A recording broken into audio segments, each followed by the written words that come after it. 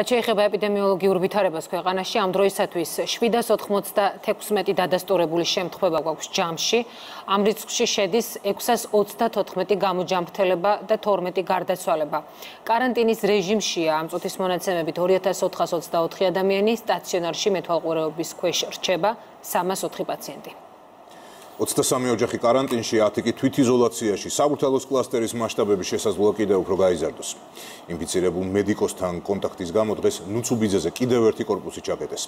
ეპიდემიოლოგები ამ დრომდე მუშაობენ მარნეულის მუნიციპალიტეტის სოფელ მარეთში, სადაც დღეს COVID-19 კიდევ 2 მოქალაქეს დაუდასტურდა. წყარო ისე უცნობია. ინფიცირებული მედიკოსის კონტაქტების კვლევისას ეპიდემიოლოგებმა ნუცუბიძეზე კიდევ ერთი კორპუსი ჩაკეტეს. ამ მისამართზე ინფიცირებული მედდა ნათესავთან ვირუსის გამოვლენამდე იმყოფებოდა, COVID-19 კი მასთან ერთად მის მასპინძლებსაც დაუდასტურდათ. ჩაკეტილი კორპუსიდან მოსახლეობის ნაწილი უკვე კარანტინში გადაიყვანეს, ნაწილი კი თვითიზოლაციაში. დღეს ადგილზე სადეზინფექციო სამუშაოები ჩატარდა. კარანტინში, რეალურად თითქმის კორპუსი გადასულია, რამდენიმე დარჩენილი. ვისაც არ შეძლო თვითიზოლაცია, ისინი გადაიყვანეს. გადაყვანილი არის 23 ოჯახი, რჩებით სადღაც 10 ოჯახი. იზოლირებული ვართ და ვიცავთ ამ რაც მითხრეს ჯადასვის ამ მინისტრს.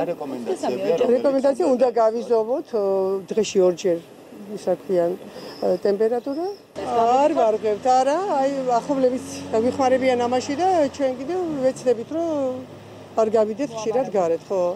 მომარაგებაზე პროდუქტად მოგვაწრია დაგვირეკენ აფხაზეთის მთავრობიდან.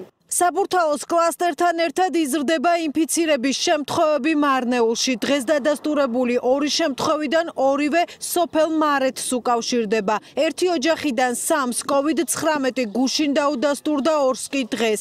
ამ დრომდე დადგენილი არ არის ინფიცირების წყარო. მიმდინარეობს კონტაქტების შესწავლა. ეს შემთხვევა იმ კლასტერს უკავშირდება, რომელიც გუშინ წინ იყო დაინფიცირებული, დანარჩენი სხვა კონტაქტები, ეს არის თანამშრომლები, აღნიშნული ადამიანების, ეს არის მეზობლები, არც ერთს არ დაუდასტურდა. ინფიცირებულთა მატება ზომიერი და კონტროლირებადია. ამის შესახებ მედიკოსები საუბრობენ და აცხადებენ, რომ ეპიდემიოლოგიური სამსახურების დიდი დამსახურებაა ის, რომ მიკროაფეთქებები მასშტაბური არ არის.